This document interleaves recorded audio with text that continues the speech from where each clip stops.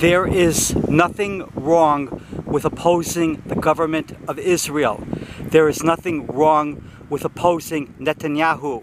There is nothing wrong with wanting an end to the war so that no one else suffers.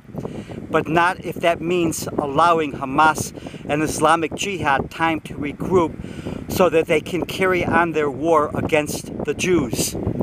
All the hostages must be freed. In exchange, Israel can release all the Hamas and Islamic Jihad terrorists, but not to remain anywhere near Israel where they can carry on their slaughter of the Jews. They can go to one of the many countries where the Hamas and Islamic Jihad leaders already are living like spoiled kings in luxury hotels in places like Turkey, Qatar, Iran, and elsewhere. In light of the complete failure of Netanyahu and company to protect the communities near Gaza that were the victims of the October 7th, 2023 Hamas and Islamic Jihad rape, kidnappings, torture, beheadings, burning alive, shootings of thousands of defenseless civilians from babies to old women, the best thing Netanyahu can do is rest his head in shame and disappear. There's nothing anti-Semitic, which means specifically anti-Jewish, with supporting the rights of Palestinian Arabs.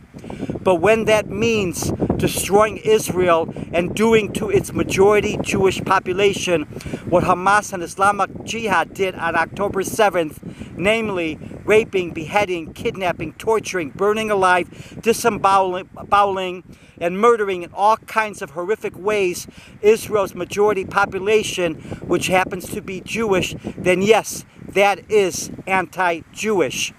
This is not complicated. Murdering, raping, torturing, beheading, burning alive, kidnapping people, including babies, little children, and old ladies, simply because they are Jewish is, yes, anti-Semitic.